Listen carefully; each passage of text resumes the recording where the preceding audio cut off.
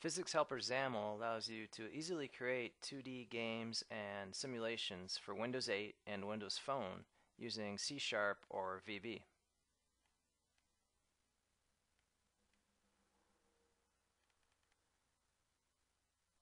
The latest version of the Physics Helper is designed for universal Windows apps, which allow you to easily support both Windows and Windows Phone apps. In the future, universal apps will also allow support for the Xbox One. The solution contains two portable class libraries. The first is for the Farseer physics engine, and this code has been slightly tweaked to work under Windows RT.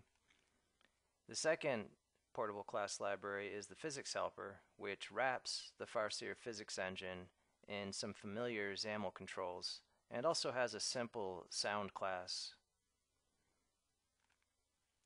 Finally, there is a demos folder, and this targets both Windows 8.1 and Windows Phone 8.1.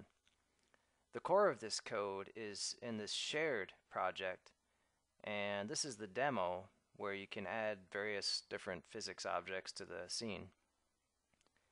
And so really you can work within this shared project while you're developing a game, and UC main game is the core user control. This user control is instantiated in both the Windows and the Windows Phone projects. So if we open up main page in the Windows Phone project, you can see that an instance of UC main is available here, and it's instantiated inside main page.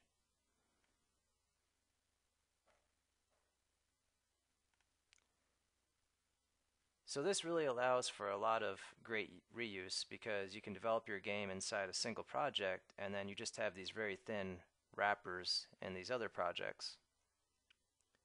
To try the demo out, remember to right-click one of the projects at the top here, either the Windows 8 or the Windows Phone project, and set it as the startup project.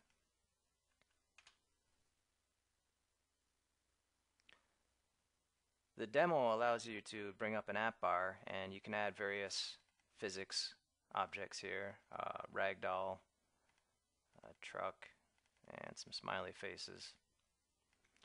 And there's also an option to show the debug boundaries for the physics objects, and this also shows you resting bodies. So in this case you can see some of these objects are turning red because they're basically out of the physics simulation at this point. So this saves a lot of CPU. When an object comes and nudges them around, they wake back up. Resting bodies don't work so well with joints because these joints are still moving around, so they never get a chance to sleep.